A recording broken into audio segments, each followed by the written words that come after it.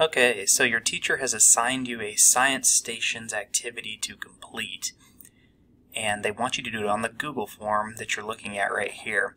So what we're taking a look at is the layers of the Earth science stations. You may be doing a different one, but they all work exactly the same. So on this form, there's going to be different sections. On each section, you need to follow the directions that are written there. Those could be modified by your teacher. Just make sure you follow those directions and do exactly what it says to do. So the first section is just your information. First and last name, email address, class period. Whatever's there, go ahead and complete that, and then you click Next. Alright, on the first station, the S of science is summarized. You're going to read the article that's given to you, and you're going to write a short summary based on how much your teacher wants you to write. Okay, that could be facts, it could be statements, it could be interesting information, something you didn't know. But whatever it says up here, go ahead and do that and fill that in right here where it says your answer. Then click Next. The next station is the Create station.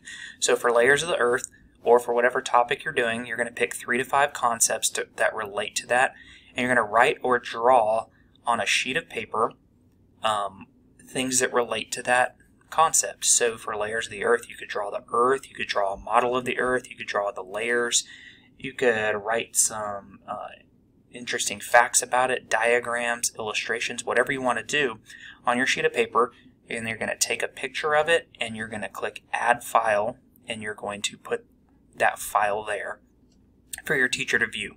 Once you've uploaded that picture, then you can go ahead and click Next. That's going to take you to the Interpret station.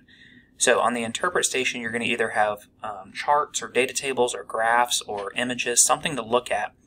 On this one we have data tables, and you're going to go ahead and analyze that information and then answer the questions that are below. This one has 6 different questions that you would use this information up here to answer. Once you've done that, we'll click Next. That's going to take us to the Experiment station.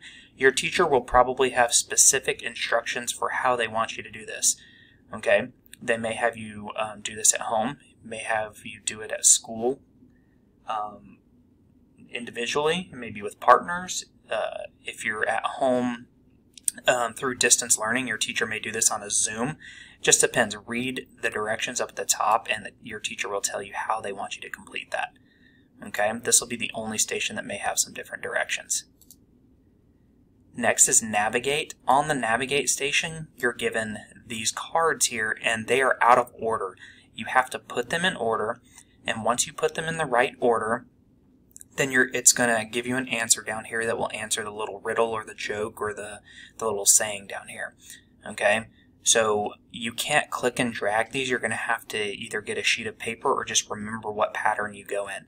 The only one that's in the right order is the very first card always. This one right here says Start. So what you're going to do, most of these deal with vocabulary or simple questions. You're going to read, wherever it says Start, read the definition that's there and find the word that matches that definition. Okay? Once I find the word that matches that definition, that's my next card. Then I would go to the definition of the next one and find the next word, then the definition and word, until I've done all of them. Okay? Once you have the correct order of which card goes next all the way to the end until you've used all of these cards here, and you've got that correct order, then that pattern is going to give you the answer to this riddle down here. So if you look up in the corner, this was our first card, Start. The corner right there has the letter M. Once I go in the correct order, all of the letters that are in the corners of those cards in the correct order are going to spell a word or a phrase down here, and that's like your secret code. Okay, so all we know right now is the first letter is M, and we have to unscramble all the rest. Once we put those in order, it'll give us that answer. We can type that in there, and we'll be able to move to the next section. Okay, you have to use all the cards, all the letters in the correct order. All right. The next one is the Challenge station. On the Challenge station, you have a link right here that you have to click. Okay, there's 12 questions that we're going to answer, but we don't know what the questions are yet. All we know is that these are our answer choices: crust, mantle, outer core, inner core.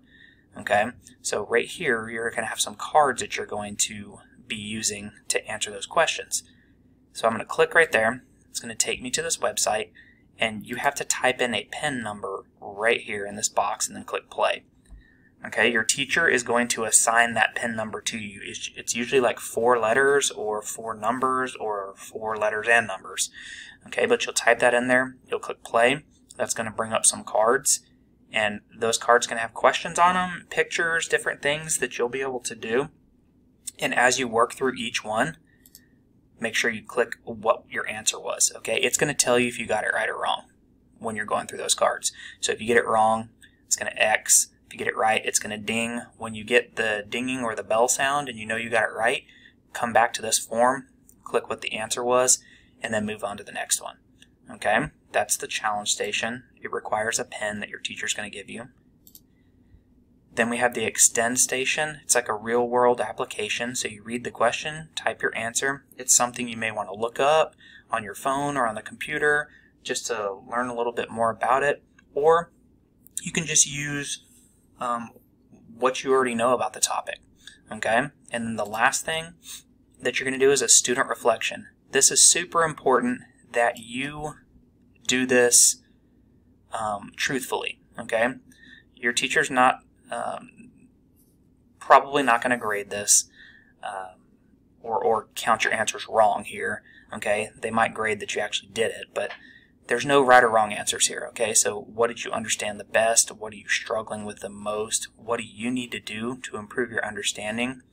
And then rate yourself on a 0 to 10 scale. 0 means like, I don't get this at all. These topics are super confusing. And a 10 means this was easy, I got it, there's no problem at all. Okay, once you've done that, you've answered all the sections, you've answered the student reflection, then you click submit, and that's going to send your answers to your teachers. That's it.